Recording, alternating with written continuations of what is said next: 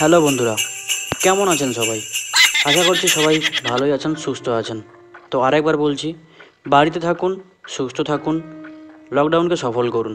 আর এখন আপনারা দেখছেন লজিকবাদ চ্যানেল, আর আমি আপনাদের সঙ্গে রয়েছি সদানন্দ। আজকের টপিকে মহাকাশ সম্পর্কে কিছু কথা রয়েছে।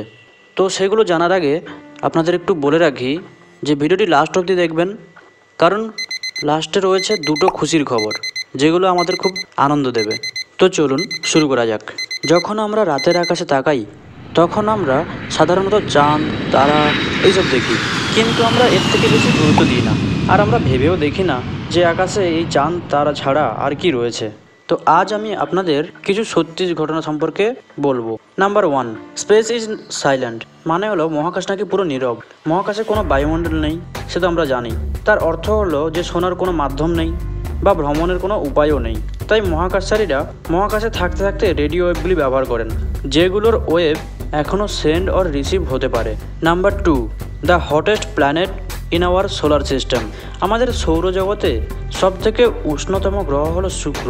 এটির গড় তাপমাত্রা প্রায় 450 ডিগ্রি সেলসিয়াস। কিন্তু মজার বিষয় হলো শুক্র সূর্যের থেকে নিকটতম গ্রহ নয়। সূর্যের কাছের গ্রহ হলো বুধ, কিন্তু বুধের তাপমাত্রা নিয়ন্ত্রণ করার জন্য কোনো বায়ুমণ্ডল নেই, তাই বুধের তাপমাত্রা ফ্ল্যাকচুয়েট হতে থাকে। Number 3, there may be life on Mars. মঙ্গল গ্রহে নাকি কোনো জীবন থাকতে পারে। আমাদের সৌরজগতের মধ্যে মঙ্গল গ্রহকে সবচেয়ে বেশি অতিথিপরায়ণ হওয়ার সম্ভাবনা রয়েছে। 1986 সালে নাসার তথ্য অনুযায়ী মঙ্গল গ্রহে কোনো শিলায় আণুবীক্ষণিক জীবের জীবাশ্ম পাওয়া গেছে, আর তার থেকেই এইরকম মন্তব্য করা হয়েছে। Number 4, nobody knowns how many stars R in space. মহাকাশে ঠিক কতগুলো নক্ষত্র রয়েছে তা এখনও কেউ জানেন না। এত বড় গ্যালাক্সিতে নিখুঁত সংখ্যাটাও বের করা খুব মুশকিল। তাই এখনও বিজ্ঞানীরা এবং জ্যোতির্বিজ্ঞানীরা তারার সংখ্যাকে মিল্কি ওয়েতে ব্যবহার করেন, আর এই পদ্ধতিতে তারার সংখ্যা মোট হয়ে দাঁড়ায় 200 থেকে 400 বিলিয়ন। নাম্বার 5, এডমন্ড হ্যালিস দ্বারা 1705 সালে আবিষ্কৃত বিখ্যাত ধূমকেতুকে শেষবার 1986 সালে দেখা গিয়েছিল, এবং এটি প্রত্যেক 75 থেকে 76 বছর পর পর একবার করে দেখা দেয়। কিন্তু আফসোস, এই ধূমকেতুকে আমরা 2061 সাল অবধি দেখতে পাবো না।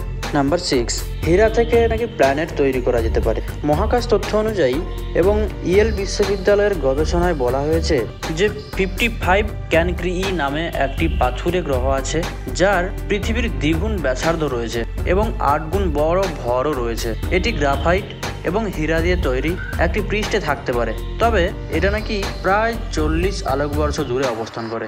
Number 7, the footprints on the moon will be there for 100 million years. চাঁদে কোনো বায়ুমণ্ডল নেই, যার অর্থ হলো চাঁদের যে উপরিভাগ তাকে ভাঙতে বা কোনো আঘাত দিতে কোনো বাতাসও নেই, এবং পায়ের ছাপগুলি ধুয়ে যাওয়ার মতো কোনো জলও নেই।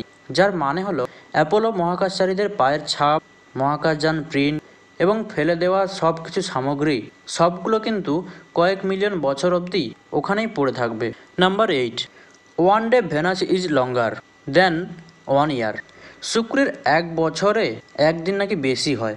অ্যাকচুয়ালি শুক্র ধীরে ধীরে তার অক্ষরেখায় আবর্তন করতে রয়েছে, যা তার শেষ করতে 243 পৃথিবী দিন সময় নেয়।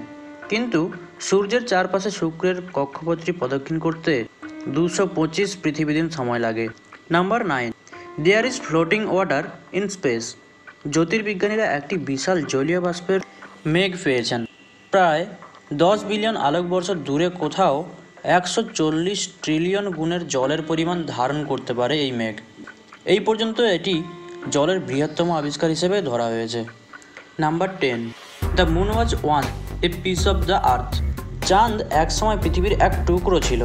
অ্যাকচুয়ালি তথ্যটি হলো যে পৃথিবীর যখন কম বয়স ছিল, তখন নাকি একটি দৈত্বিক বস্তুর দ্বারা আঘাত পেয়ে পৃথিবীকে একটি টুকরো করে ফেলে, আর এই টুকরোটি মহাকর্ষীয় টানের ফলে পৃথিবীকেই প্রদক্ষিণ করতে শুরু করে। The Sans mass text up 99.86% of the solar system. সূর্যের ভর নাকি সৌরজগতের 99.86% গ্রহণ করে থাকে। অ্যাকচুয়ালি 3 ভাগ হাইড্রোজেন এবং হিলিয়াম দিয়ে তৈরি, তার অবশিষ্টাংশের বেশিরভাগ অংশ সূর্য। আমাদের সৌরজগতের 99.86% ভর থাকে, যা পৃথিবীর চেয়ে 3,30,000 গুণ বেশি। Number 12, there is a volcano on Mars.